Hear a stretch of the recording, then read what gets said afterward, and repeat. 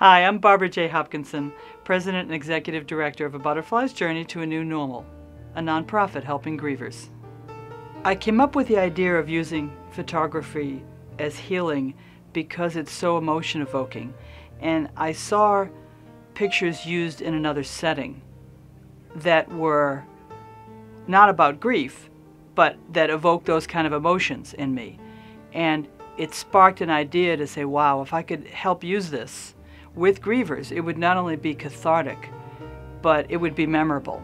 And it would help us open a discussion on grief in general. For the participants, they actually write with washable magic marker on themselves. They have these amazing cathartic reactions.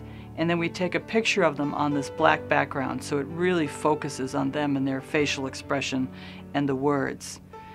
And we take a little bit of background and we put it in our photo gallery so people can see, and that helps other grievers because they can relate to them. If you want to learn more about our photo sessions, go to the website, abutterfliesjourney.org, and look for the photo gallery.